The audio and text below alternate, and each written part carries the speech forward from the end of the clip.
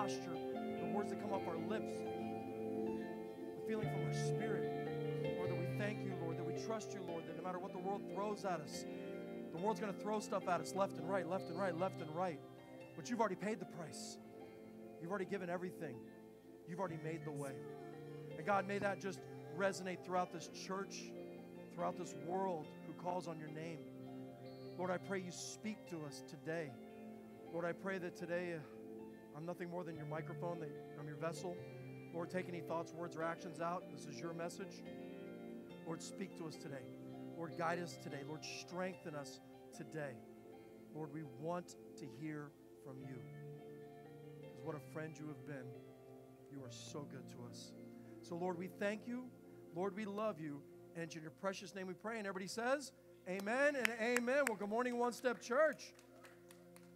Is everybody warming up a little bit? You can tell it's cold in here when during some of the worship songs I'm clapping my hands and it hurts. It's like ice hitting each other. But, you know, you take what you can get. That's why we have blankets, right? I like that. So good morning. Welcome to everybody. If you're joining us online, welcome. We're so glad you could join us. We'd love to have you join us in person if you're in the Miami area. If we haven't met before, I'm Pastor Rich. I have the incredible pleasure and privilege of co-pastoring this church with my wife, Pastor Yoli, and this amazing crew here at One Step Church. So if you're around, come check us out. If not, thanks for being there. And if my family's watching, good morning, guys. Hopefully mom's watching. Morning, Mom. Hope you're doing good today. Ready to jump into a message. Well, first off, I want to say thank you to the whole team. I've actually had, from preaching duties, I've had the past 2 weeks off. A couple weeks ago, Pastor Yoli brought a great word as we finished up the forgiveness series. She talked about Joseph and the brothers and the restoration that came out of that forgiveness relationship. And then Manny brought an amazing word last week, which I'm so thankful for. And he talked about the forgiveness of Jesus. And it just impacts our life in every single way. So it was such a pleasure to be able to take last weekend off and take care of some family stuff. But now I'm back. I miss being up here. I miss being in church. You know, it's unbelievable. Even just 1 week off of church, it feels like forever. You know, it's like from the Sandlot. Forever. It feels like forever.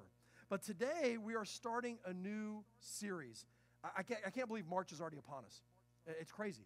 We're already in the first week of March. And then when the team, we were looking at the calendar earlier this year, and we planned out the teaching series for the year, and we're like, okay, when's Easter? It's in March. Are you kidding me? It's already January. We got to get on the ball, people. So the next few weeks, we're going to be looking at this series we've called The Path. The Path. Now, what's it inspired by?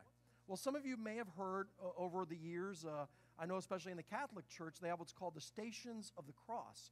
And Becky and the team did an amazing job setting up the nice display over there.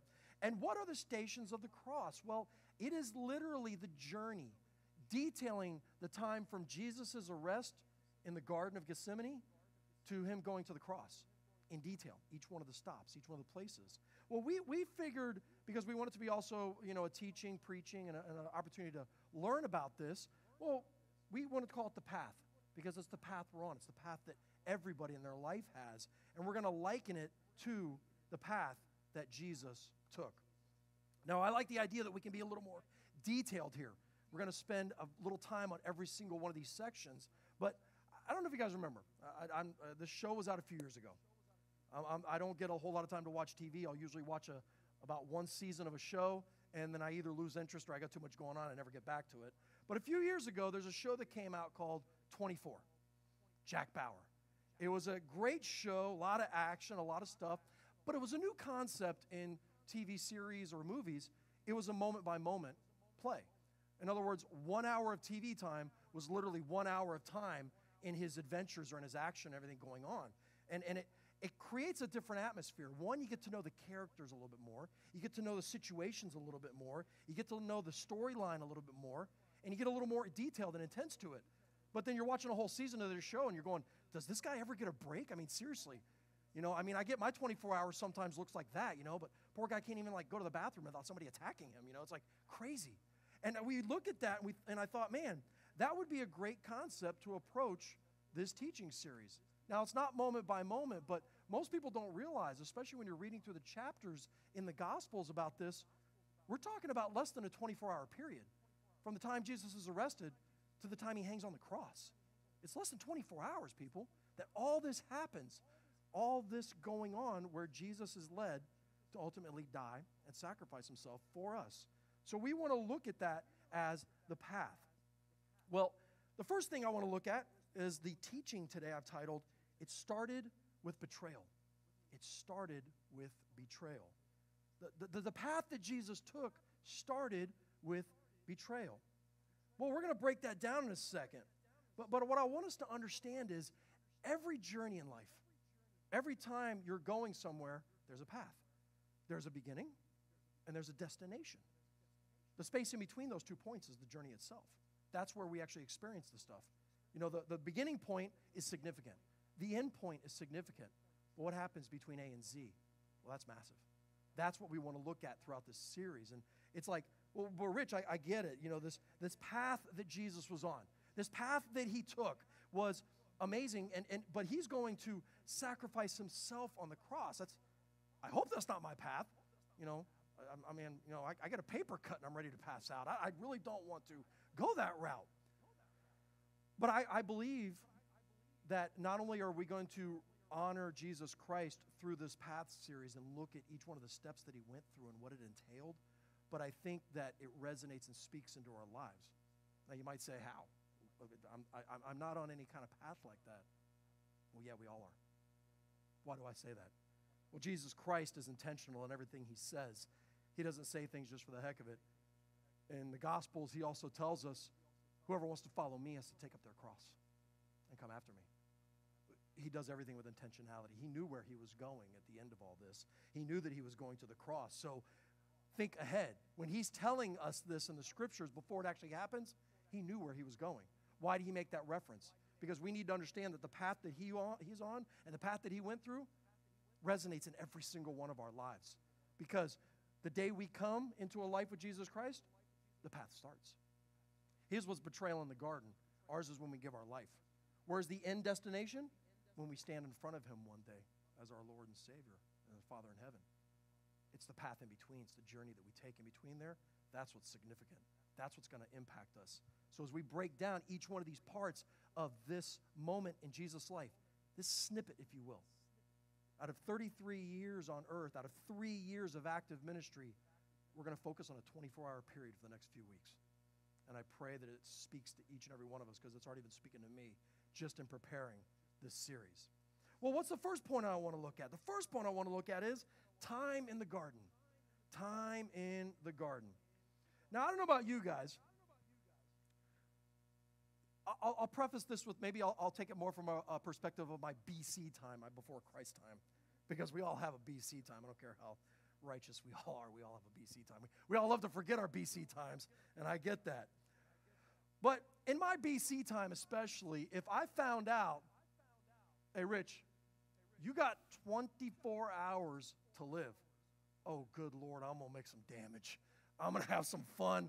I'm going to go out with a bang. Because before I gave my life to Christ, everything to me was what I experienced in life defines the life I lived. Which, after I die, it doesn't really matter. Whether you had millions of dollars or $1, when you die, you die. Can't take it with you. Whether you amassed tons of fortune, whether you were famous or not, when you die, you die. And if you don't believe in Jesus Christ, what do you believe? That I experienced all this so that I can die and I can forget it. What a miserable thought process. No, I believe that what we experience is going to impact us in our eternal life. And that's what's amazing. But in my BC time, I probably would have said, oh, we're going for broke. I'm going to empty out my bank account. I'm going to run up all my credit cards. Sorry, kids, I'm going to pass it on to you. I'm going to go out blazing. That's how I'm going to go out if I knew I had 24 hours to live. So what does Jesus do? Did Jesus do the same thing? Did he tell the disciples, hey, guys, dinner was great. We had a great time. Let's hit the tavern. Let's go out and let's have a party. No, that's not what Jesus did. It would have made for an interesting story in the Bible, but that's not what he did. What does Jesus do? Jesus goes to a garden with his disciples. He goes to a garden. Why a garden? Well, let's find out. We're going to be doing a lot of reading out of Luke chapter 22, so if you have your Bibles there, while I'm setting it up, you can go there. If not, we'll have it on the screen. Jesus goes after the Last Supper, after the moment where he finally tells the disciples, he gives the sacrament that we now do today of the body and the blood. And he then says, hey, let's go get away. Let's get away from everybody else. He takes his disciples with him. And even in the garden, he identifies Peter, James, and John as separate to have time with him. And he goes to a garden. I mean, I'm sorry. If I have all that in my mind of what's coming, what's going to happen, I'm going to go to a garden? Well, why? Well, Luke 22, 39 through 41, it reads, coming out, he, being Jesus, went to the Mount of Olives, as he was accustomed, meaning he's done this many times before, and his disciples also followed him. When he came to the place, being the garden, he said to them, pray that you may not enter into temptation. And he was withdrawn from them about a stone's throw, and he knelt down and prayed. Went to the garden, told them to pray so they wouldn't fall into temptation, and then he knelt down and prayed. You know, gardens and quiet places carry a massive significance in our life. I remember years ago when Yoli was working on one of her degrees that we would have annual passes to the old Parrot Jungle when it used to be in Pinecrest Gardens. It was beautiful. It was great. I would try and take the kids out sometimes to give her a little time to either work on stuff or do studies. And we would all go as a family some days. Some days I would just take the kids. Other days I would go by myself. And even after all the parrots left and it was much quieter, I would still go there from time to time, either as family or even by myself. Why? It was quiet. It was away. It was nature. It was a moment for me to process and think, get away from everything, get away from the hecticness, the craziness of everything going on in the world. Well, that's what Jesus was doing here. I'm very big on the fact that we need to not only read the scriptures and say, okay, everything is an instruction. No, sometimes Jesus examples. Don't just look at the words he says, look at the life he lived. You see, Jesus didn't have to say, I'm going here to get away. I'm sorry, you can pick up on that. He needed time alone. He needed a quiet place. He needed to get away. He wanted to just kind of step out. And I can appreciate that because when things are hectic and crazy, sometimes just going for a nice walk, getting away from everything. Sometimes walking up by the bay and looking out at the ocean and the beautiful creation he has, just to get away. Just to have a moment to commune with the Heavenly Father and find out what he has. Well, what did this garden most likely look like? Well, if there should be an image there. It took me a little while to find because even in the background you can see buildings and stuff like that. Nowadays the Garden of Gethsemane still exists. It's in Israel. So the Garden of Gethsemane nowadays has benches and statues and everything else. So I was trying to look for a picture that is just straight up trees and the plants that are native to the area or that are around there. This would be somewhat what it would have looked like for Jesus. This is where he decided to spend his last moments before being arrested. Why? Well, because he needed to get away and do what? Pray. Pray. I mean, think about that. Pray. Usually prayer is one of the last things we go to, just being real with everybody. I know we try and get better in our prayer life and be stronger about it, but usually prayer ends up becoming one of the last things, especially when we're stressed out, especially if we know something bad's happening, we're going through something. Oh, God, I don't know what to do in this situation. He's probably sitting there going, did you not read what my son did when he was in one of the worst moments of his life? He stopped and he prayed. Oh, gee, God, I don't know what to do. How do I handle this? Just speak to me, God. Just do what my son did. Stop for a second and pray. Take a moment away. Get away. Well, that rhymes. Get away and pray. We need to have that place. What is your place? What is your place? If you're online, what's your place? Everybody has to have a place they go to. I don't care if it's, well, Rich, I don't have any extra spaces. I know some people that are blessed enough to have a true prayer closet, literally a space in their house set up that is only for prayer. I don't have that, Rich. Well, go to your car. Lock the door. Lock your kids in their room. I didn't mean that literally. Don't get me in trouble. It works. Anyways, get away. Where do you get away to? Everybody has to have a place to get away. Everybody. If you don't, then find somewhere. It makes all the difference in the world. And once again, we have to practice what we preach because I can say all day long that I need a place to get away, and then I don't do it. And then a few days turns into a few weeks, and before you know it, I haven't had time with God. I haven't had a place to get away and quietly pray to him, just like Jesus did. Do we take that time? Find that place. I'm not going to define it for you. If you have an extra spare bedroom in your house, okay, then go there. Get away from everything. If it's when everybody's out of the house for a few moments, I wouldn't say during traffic time because you really can't concentrate on praying to God. You're too busy trying not to die on the roads out here. But you need to get away and pray. Why? Because it is what Jesus exampled. I figure if Jesus did it, it's pretty important. Why? Well, if Jesus was both man and God at the same time, well, he knows that the end result. You know, the funny thing is, Jesus already knows he won. He already knows. Yet, he still went through the same experiences as a human being, as a man in the flesh. So if Jesus had to do it, why don't we? Why don't we? We're all on the path like I talked about. This is the first step in the path for Jesus Christ. The first step before he was going to face anything was to stop and pray. Do we do that? If we do, how often do we do it? And with what intentionality do we do it? It's been since Old Testament times. Psalm 27, 7 through 9. This is David, the man after God's own heart, singing here in a psalm, in one of his psalms, when he would cry out in anguish and pain. It says, "Hear, O Lord, when I cry with my voice." Not when I speak, not when I just talk, when I cry with my voice. "Have mercy also upon me and answer me. When you said, 'Seek my face,' my heart said to you, 'Your face I will seek, Lord.' Now do not hide your face from me. Do not turn your servant away in anger. You have been my help. Do not leave me nor forsake me, O God of my salvation." This was David. He was a king. He was a warrior. He amassed all kinds of power and strength, and yet what does he cry for? "God, when I seek you, don't hide yourself from me. God, when I seek you, be there for me." Well, Jesus is of the seed of David in the line. So what is he doing when he's in anguish and he's hurting and he's lost in a moment? He goes to God and prays. That's where he starts his path. Every single day we start a path for that day. So just as Jesus was getting ready to start this 24-hour period, he started with prayer. How do we start our 24-hour period? Do we start with prayer? I'm going to be straight up with you. I don't start every one of my mornings with prayer. I don't. There's days when that alarm goes off and that snooze button, I'm just slapping that. I'm about to throw my phone against the wall. Pastors aren't supposed to get angry. Well, sorry, I got emotions. But yet, it makes such a difference when I start my day with prayer. It makes a massive difference. Yet, do I do it every time? No, that's on me. That's not on God. Now, I do want to bring up one little side note. I'll take a little side note here. Especially in the evangelical churches nowadays, is, we are very big on telling people, that coming into a relationship with God through Jesus Christ is a personal relationship. It's not a religion thing. In other words, it's not some rote thing where we have to do certain things to obtain certain salvation levels. It's a personal relationship. Now, what I will say, though, is we have to be very careful as disciples of Jesus Christ not to confuse religion with dedication. There's a difference between religion and dedication. We have a tendency nowadays, especially in Western society, because we have so much to look at and so much to gather our attention away from God, that we turn our relationship with God into more of a friendship of convenience or more like an acquaintance. Why do I bring that up? Because if we're not dedicated to God, don't ever turn coming to God for every single thing, giving your life to God, serving God, doing everything for God over the world. That's not religion. That's dedication to God. Religion's just doing the same thing over and over and over again.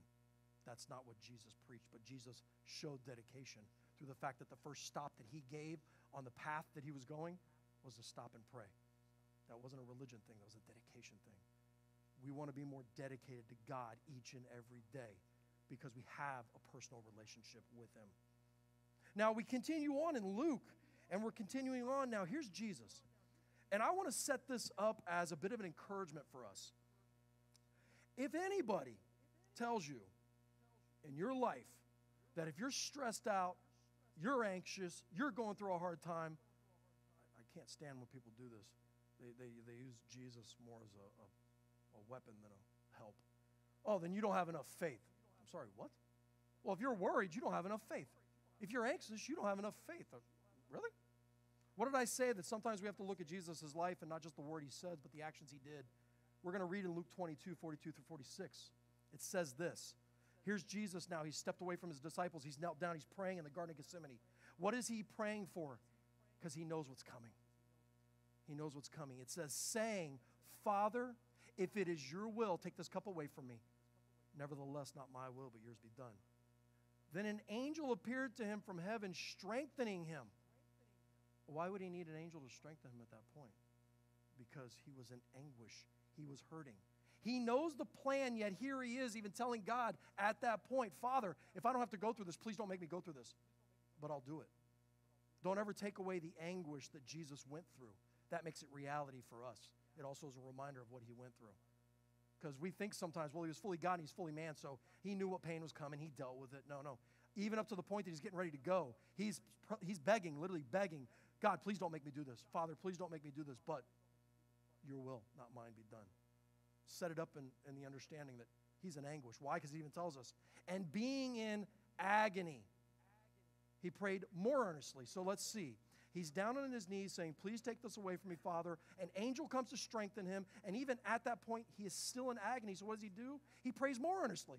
He prays even stronger. Then his sweat became like great drops of blood falling to the ground. And when he rose up from prayer and had come to his disciples, he found them sleeping from sorrow. Then he said to them, why do you sleep? Rise up and pray, lest you enter into temptation. I'm not sharing that saying, justifying, don't have faith in God, don't have faith in the Lord, and say that, oh, I'm just going to be anxious all the time. That's not what I'm saying. What I'm saying is understand, even our Lord Jesus Christ went through agony and stress and pain. Whether or not he actually was experiencing blood coming from his pores or the sweat drops were so large like blood, it's not the point. The point is he was in such agony that it was causing profuse sweating from him. He was in such agony that an angel had to come down and strengthen him. Jesus was nervous. It's not taking anything away from his deity. It's showing his sacrificial position as a man, as a human being. He understands. That's why when we tell people he understands what we go through, oh, he understands what we go through. I would venture to say we don't understand what he goes through. We love to say that to God all the time. You don't understand what I'm going through. No. We have no idea what he went through. I can tell you, I've been nervous in my life. I've had times where I thought I was going to lose my life at work. I thought all this stuff. I've never felt like that, ever. I don't understand what he went through. But I'm going to sit here and pontificate to the Lord that you don't understand me, God. He understands us so much, and yet he is exempling the path that we have to walk. He's telling us. Now, I love the fact that, take note always, when Jesus repeats something, when Jesus has to address something twice. I don't know if you guys picked up, but in the last 2 sets of verses from Luke, he's told them twice, pray lest you fall into temptation. Pray lest you fall into temptation. Now, was he worried about them being tempted to fall asleep? Obviously not. They couldn't even stay up with him. But mind you, put things in perspective. They've already been up for all day, because now we're probably about 1, 2 in the morning right now at this point. They've already been up. They've been traveling. They showed up. They had to put together a feast. They had to put together a banquet, all this stuff. And now they're probably exhausted at this point. How often do we all get to the point that we just feel exhausted and we're tired? And I'm about to close my eyes, and I'm driving along, and if it weren't for the blind people markers on the side of the road, I would probably drive right off the road. That's them. That's the point they're at. They're following Jesus. They're going after Jesus. Don't ever take away. There's times you're just going to be exhausted in your life. But what typically happens when you're exhausted? You start making bad decisions. You start doing the wrong things. So Jesus tells them twice, don't fall into temptation. Why? Because he knows very soon he's no longer going to be with them. They're going to be scared. They're going to be tired. They're going to feel like they're isolated from the whole world. He already knows that Judas is going to betray him. He already knows that Peter's going to deny him. He already knows all this. And yet he is telling them, be prayed up. First thing they do should be prayed up. Well, in another account of this same situation, in Matthew 26, it writes, watch and pray lest you enter in temptation. Why? Because the spirit is indeed willing, but the flesh is weak. The spirit is willing. How often do many of us feel that way, that we're like, we can tell God, I'm coming after you 100%. God, I got 80% for you. All right, today you're getting 40. I mean, it's just not a good day, God. Why? Because the spirit is strong. The spirit inside, when I'm feeling good, I want to chase after you. I can knock down walls. I'm ready to bring on the world. Oh, but then the flesh knocks in, and the flesh is weak. Jesus knows. He's not admonishing. He's preparing. He's warning. Why? From the path we need to learn right from the beginning, prayer is a frontline weapon, not a retreat defense. It's a frontline weapon. Why? Jesus knew that he was getting ready to face the toughest challenge of his short life on earth. And he went to God to pray, to prepare, to be ready, to be built up. You know, it's kind of like in our military forces, and Josh, you're a Marine. Would you think that it would be better that you guys are getting ready to go into battle? Do you train up ahead of time? Do you get the weapons you need? Do you get the training you need? Do you get the people you need? and then go into battle? Or do you guys kind of get together, hey, you guys are going to go to battle today, show up without anything? Which one do you think? Second one, right? Second option is much better. Show up with a picnic basket to a battlefield. That's going to be great. Although David did do that when he beat Goliath. That's another story. So, what are we doing? Are we using prayer as a frontline weapon? Are we preparing ourselves? Are we taking the time to get ready? Because I'm telling you right now, people, I will always go back to, from The Usual Suspects, one of my favorite lines ever from a movie, Kaiser Sose. The greatest trick that the devil ever pulled off was convincing the world that he doesn't exist. If we can convince the world nowadays that you don't need to pray, you don't need to go to God, we're all going to have good days and bad days, don't worry about preparing, then he's already got the drop on us. We are showing up to battle without a single weapon, without a single bit of preparation. Every single day that we put our feet on the floor and step out our front door, as true Christians, we have a target on our back. We're a threat to the enemy. I always sometimes get worried, and God, please, this is not a challenge, Father. I almost get worried when things are too calm in my life. Yoli and I were talking about last night when we were going to bed, and, when things are too easy in our life, it makes us uncomfortable. It's, my brother recently told me, I was hanging out with my family up in Port St. Lucie, and my brother told me, he goes, Rich, bro, and my brother's busy as heck. He goes, bro, you guys have to have one of the most hectic lives of anyone I know. Why do you do it? I'm like, I have no clue. Because I enjoy the abuse? I don't know. Because I really don't. I wish I had an answer for you, other than God doesn't allow me not to. But think about that. And once again, I know it sounds so awkward and so backwards from everything we know and believe to say. But when things are too calm, it's unsettling. Why? Because I'm not a threat. We have to understand our perspective. What is our goal? What is our path? Our path is to serve God through Jesus Christ. So if I'm on a path where I'm supposed to be saving lives from an enemy, well, if I'm saving lives from an enemy, what do you think the enemy's going to do? The enemy's going to be mad. The enemy's going to be upset. Am I preparing ahead of time, knowing that you're full well going for battle? It's kind of like at work. If we're out there training and we go to a good fire and some rookie says, well, I don't want to go in the burning building. What did you think the job entailed? Well, you think you just to be on a calendar? Looking good? Go to the station and hang out with the crews and ride on the big fire truck? No. We're supposed to put our lives in a situation where other people go, y'all are nuts. Okay, cool. What if we thought that same way about Christianity? Really, seriously. What if I'm willing to say, because I signed up for the police department, I signed up from the fire department, I love to do that stuff. It's in my nature. And I full well knew what it involved. I knew what I was getting into, which makes it even worse. But yet, here we are. Do we think that way with Christianity? We are going into battle. We're deciding to step into an arena that is dealing with gods and demons and enemies that are so far beyond us. So guess what? If I show up to battle unprepared, that's on me. There's only one person that can prepare me for a battle with this kind of situation, and that's God. That's what Jesus is doing. It's exactly what he's telling us. But what's great is, I talked about it started with betrayal. So yes, physically it started with him in the garden and talking to God. But the first human interaction on his path was Judas, one of his boys, one of the original 12. They would have had the original gang member jackets and everything. So he wasn't even a prospect at that point. He was one of the disciples. And this is one of the guys that's going to betray him.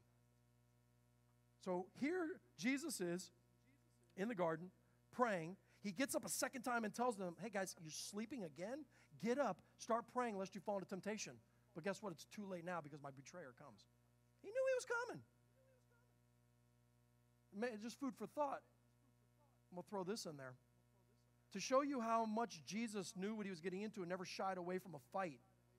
Knowing that Judas was going to betray him after he left the Last Supper, because Judas was at the Last Supper, but Judas was not at the garden with him praying.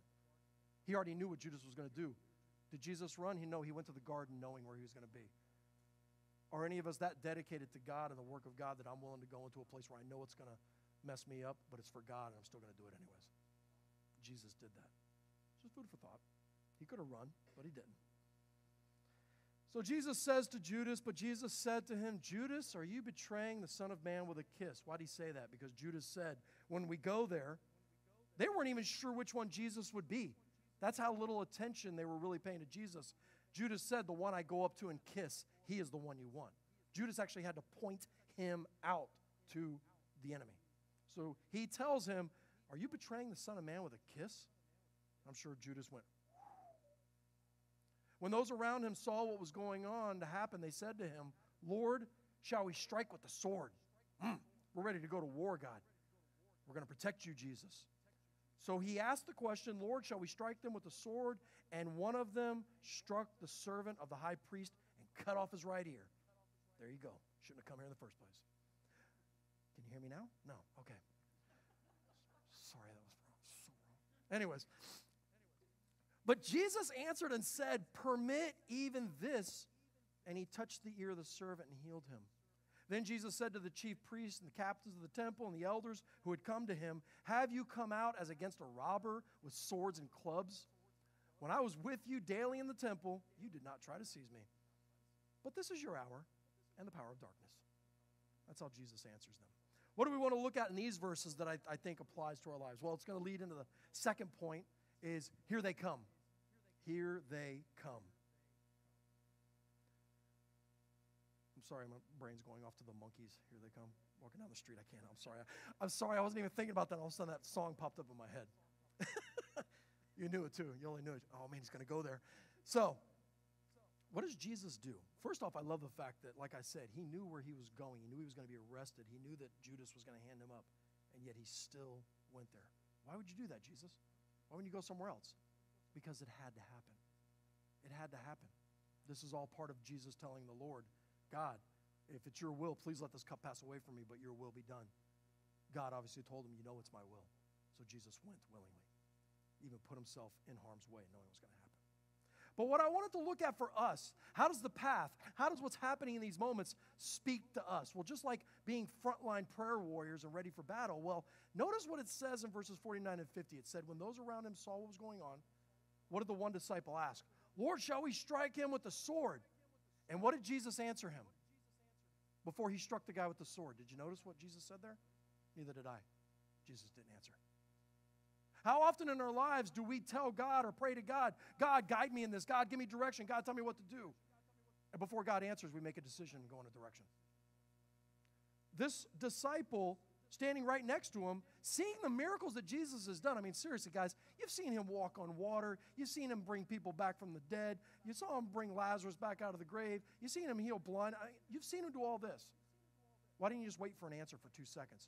Should I strike him with a sword? I got this. And he swacks him off the ear. And Jesus is like, really, bro? Seriously? I'm sitting there trying to preach love and surrender to the Lord, and you're causing trouble for me. Oye, para. And then he heals him.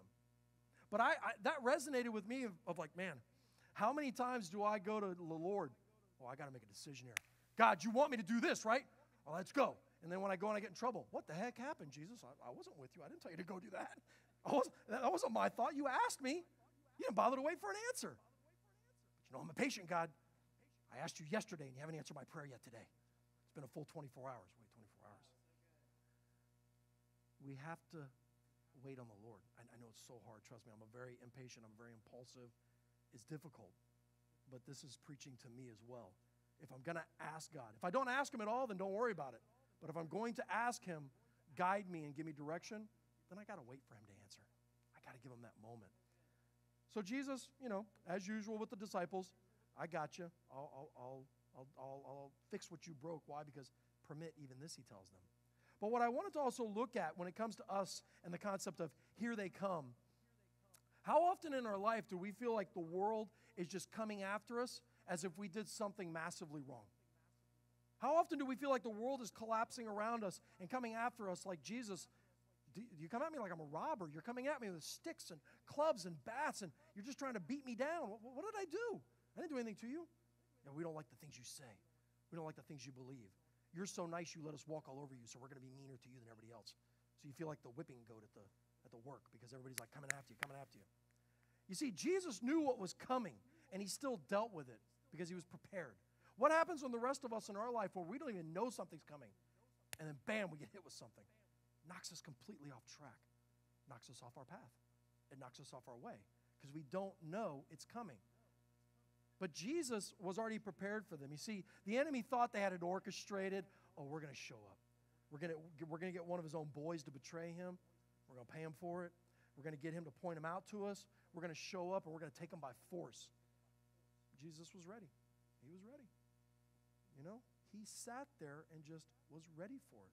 He willingly allowed them to take it. But what is awesome that speaks to me loudly out of this was the situation doesn't dictate the presence of the Lord. The presence of the Lord will dictate the situation. Why?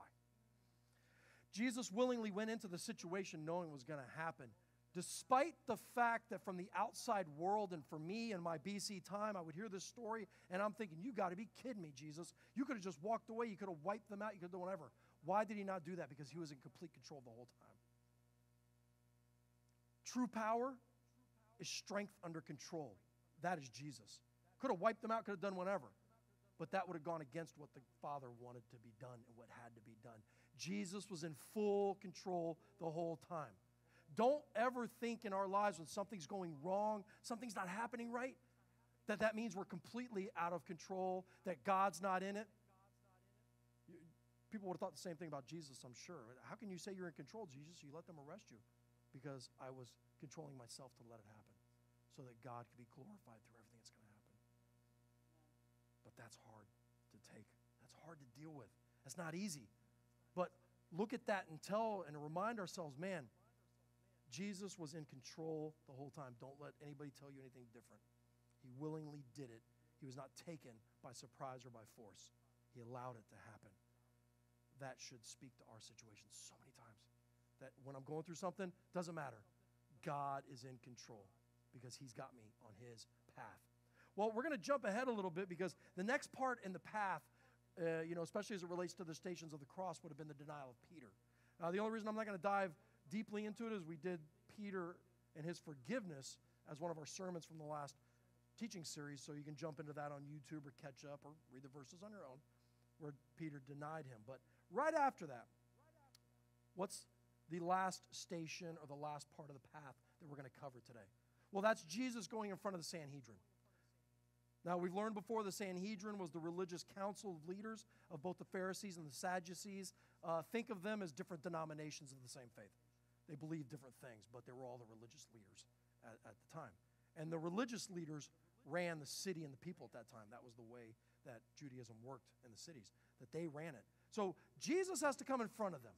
Now, mind you, Jesus was already being mocked and beaten. I mean, from the moment he was arrested, they started with the mocking and the beating. It wasn't just the scourging. Right before he's supposed to go into the Sanhedrin and stand in front of the council, they're already talking about the fact that the Roman guards were putting blindfolds over his head, punching him, hitting him, and saying, oh, come on, you're the Lord, prophesy who's hitting you. Can't you see who's hitting you? Now, my brain immediately goes to, well, we're talking about that show 24. Man, if I'm sitting there watching a show like that, I don't know about you guys, you're watching a show where the bad guy just keeps getting away with everything, your blood starts to boil a little bit. You're like, oh, man, I wish I was there. I'd love to punch somebody, hit somebody. Yet Jesus didn't do any of that. He just stayed quiet. That's why when anybody says, oh, why would you follow Jesus? He was weak. He didn't do anything to these people. He let them do it. I said, man, that's strength none of us would ever understand. To sit there and take that and not fight back and willingly go to be the sacrificial lamb to the slaughter. That's strength that none of us would ever understand. Now, Jesus goes in front of these leaders, and Jesus is in front of them, and they keep asking him questions. Well,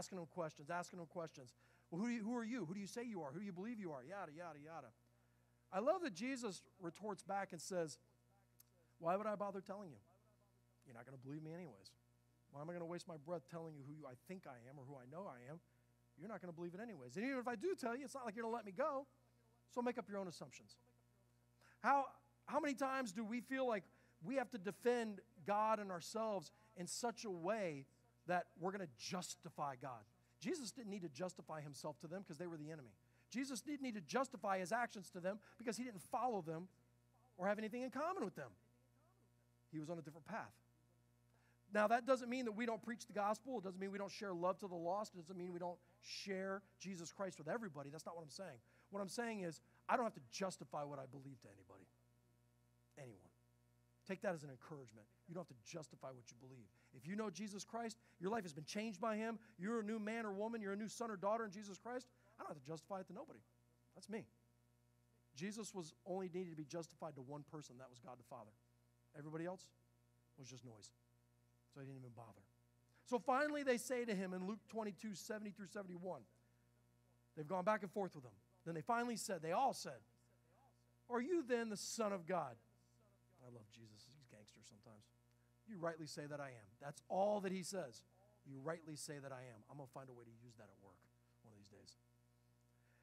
And they said, what further testimony do we need? For we have heard it ourselves from his own mouth. That was enough to condemn Jesus in their eyes to be sent to the cross. What I love is that Jesus drops who he is without hesitation. He didn't back up. He didn't think of some eloquent way to say it.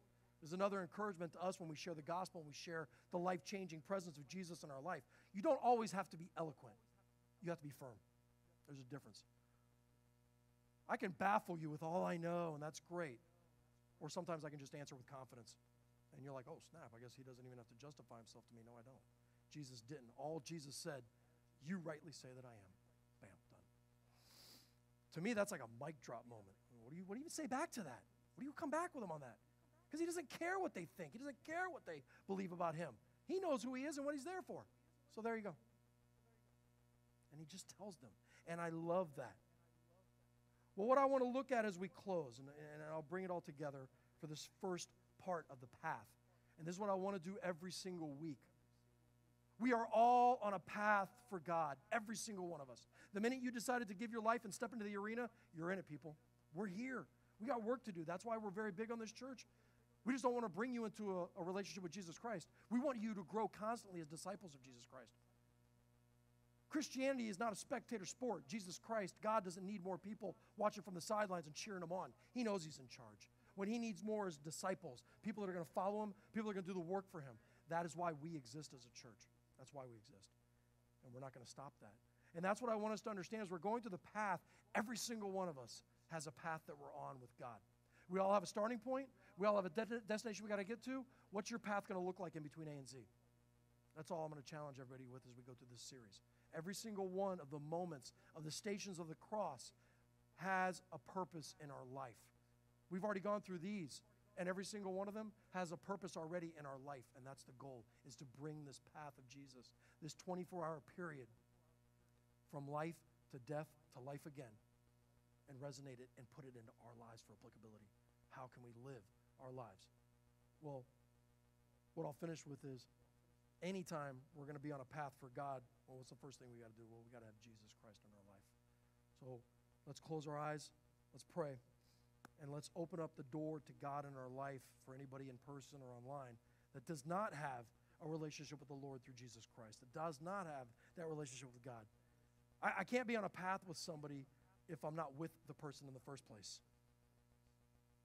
So, Lord, I pray today, Lord, and I encourage everybody here, whether or not they've been church members their whole life, whether or not they've been in this church since we opened, whether or not they've been reading the scriptures, it doesn't matter. If they've never come into a true relationship with you, if they've never surrendered their life to you, if they've never put themselves on the path with you, well then, God, I pray today is that day.